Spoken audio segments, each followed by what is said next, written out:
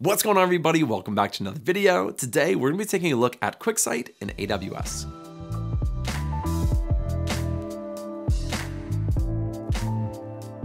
Now, Quicksight is AWS's data visualization tool. And so a lot of companies, when they get into AWS's ecosystem, they have really simple needs for their data visualization, and they just use the internal tool, which is Quicksight. It's not the most robust tool you've ever seen in your life, but we're gonna take a look and see how it actually works.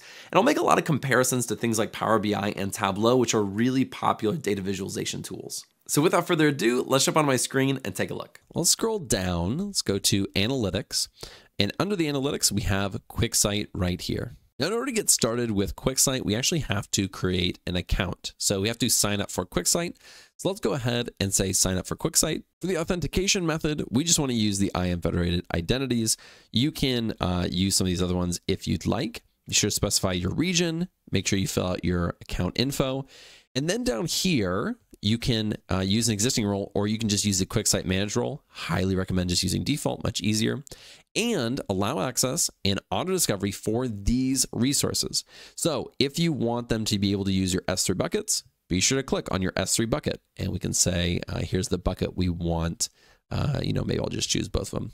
But here are the buckets that we want you to be able to access, as well as all these other things as well. And then we'll come down here, and we don't want paginated reports, and then we'll click finish. So now it's creating our account, and then we'll get access in just a second. All right, that took about 10 seconds. This is the name that I gave our account for Quicksight.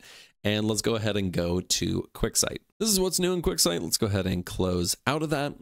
Now, this is the UI for Quicksight. Now, just before we get into, creating stuff and building stuff and all these different things, I just want to talk about Quicksight in general. This is AWS's tool for data visualization. And of course, there are other options. There's Power BI, there's Looker, there's Tableau. There's lots of different options, and all those are perfectly acceptable. And in fact, in some instances, they may be better for some things. But within AWS's ecosystem, this is their BI data visualization tool. And so because it's already integrated into all their services, it does make it a little bit easier to use than some of the other ones. And that's what they're hoping for. They're hoping you use their services and stay in their ecosystem, so you don't have to go anywhere else for any service ever, because AWS wants your money and your business, of course. Now, within Quicksight, you can share reports. You can create folders that you can share with customers and clients. You can create dashboards. You can, of course, create stories. We have analysis, data sets, and topics. And then over here, we have some sample analysis. So these are different things that they've already created visualizations for. But the first thing I want to show you is right over here in data sets. Now, these are the data sets that we already have access to. Sales pipeline. Let's just click in on one. We get a very slight overview of kind of what this data looks like. We can refresh this data. And so if we're connected to a data source, we can refresh this, or we can schedule this. And then we can look at permissions and usage for people who have access to this data and how they can use it as well. So just some interesting things within data sets. If we want a new data set, we just come in here and we specify where we want to pull in our data, whether it's an S3 bucket, or we want to upload a file, or it's coming in from Athena. There's a lot of different places that we can pull it in. There is something up here I just want to note. We're not actually going to be pulling in any data for this. We're going to be using one of their samples just for demonstration purposes. But there's something called SPICE in here. SPICE actually stands for Superfast Parallel In-Memory Calculation Engine, and it's used to do things really quickly in Quicksight. But for example, let's just say we were uploading a file. We can choose SQL database output. I don't even know what's in that file. Let's see what the preview says. Okay, we have some products. This is our products file. But let's say we select next. We want to bring in this file. It's going to import it into SPICE. And so that's going to cost money. That's going to put it into their super fast parallel in-memory calculation engine. And then you are going to pay for that service. Now, that isn't always the case. We don't have to. We're not going to do that. We're going to cancel that import. But you don't always have to do that, especially if you have other types of data connections to like MySQL or PostgreSQL. You may not need that, but just be aware of what that is, because that does cost money. Let's go up here to Quicksight. We're going to come on back and let's take a look at some of these samples that they have. Let's go into this sales pipeline analysis. So right now we're working with sample data, and we're not going to be doing a full project in here in Quicksight. Really what we're doing is just seeing how it works and how everything is built out and how you can customize and build out your own dashboards analysis as well. So if you come in here, you can see that we have different types of visualizations, very standard types of visualizations for any BI tool. And if we click into one of these, let's say we're clicking into this one, you'll see we have an x-axis, a value, and a color. On the left-hand side, we also have all of our fields, and you can see whether it's a dimension or if it is a measure. Next, you can see that up here we have our data set. This is the data that we are using. And right over here is the type of visualization chart. Now, this should look really familiar if you're familiar with Tableau or Power BI, both of which I have series on YouTube. But these are different types of visualizations that you probably have seen. And so if we wanted to change this, we can click on a different type of chart, and it's going to visualize that data based off of that visual type. It's not going to be extremely useful. These are ones that I would use all the time, is just clicking on one of these and then filling in the x-axis, the value, the color, and all of these different things that it's prompting you to provide. Another thing you'll notice is we have different sheets up here. So within this analysis, we can add new sheets. So we'll make this interactive. And now we have a blank sheet here that we can build our visualizations off of. So let's say we wanted some type of donut chart in here. We have our donut chart, and it's going to prompt us to fill in what it actually needs. So we need a value, then we need a group/color. So let's say we want the region to be our group and color. And for the value, we'll do the weighted revenue right here. And we're going to do the sum, and that should work. And so now you can see that this is interactive. You can go ahead and click on this. You can click into these different options. You can change these colors. Let's say we want to make this one black. There we go. And there's other options up here, like format this visualization, or if we want to maximize it or minimize it. And if we want to add any more visualizations, we just click add, and we can add it right over here. And so everything in here is quite customizable, and you can rename these sheets. Let's call this one sum by region. Call it whatever we want. This is just for this one visualization. But everything is in here is quite customizable. Now, once we have our visualizations, we have this properties right over here, and we can change a lot of the titles, subtitles. If it's a donut chart, we can make it large, small, medium.